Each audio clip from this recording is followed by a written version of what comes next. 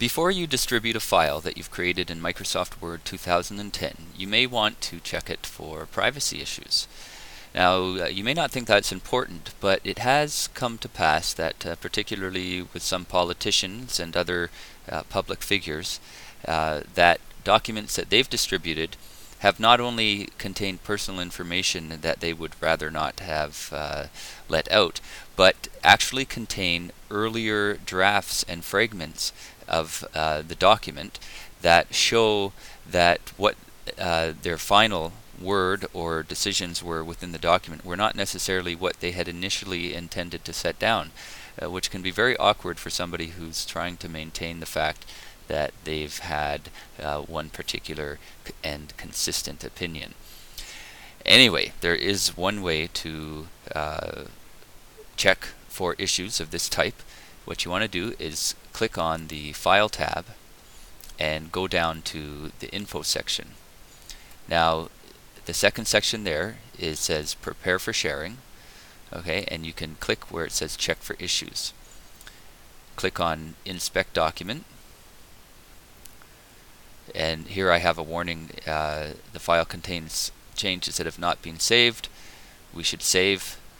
Click Yes to do so, and it gives you a list of various issues that you can check through, including comments, revisions, versions, versioning being the major issue I talked about earlier, where start off saying one thing, put down another. Particularly say in a resume, this can be awkward because if you've got variations on what you've actually done, it will look like you're making up your resume as opposed to just setting down the facts. All right. So and then document properties and personal information. You may not want people to see your name embedded within the document, or even see the path where the document was saved last. Custom XML data, headers, footers, watermarks, invisible content, and hidden text.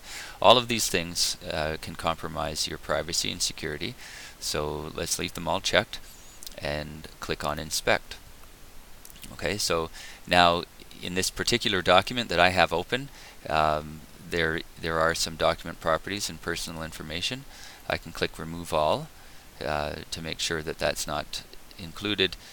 Custom XML data, I can click Remove All. Of course, if you find that any other sections have items that may be of concern, you can click Remove All in any section. We can hit Reinspect. Everything looks good. We'll click Close.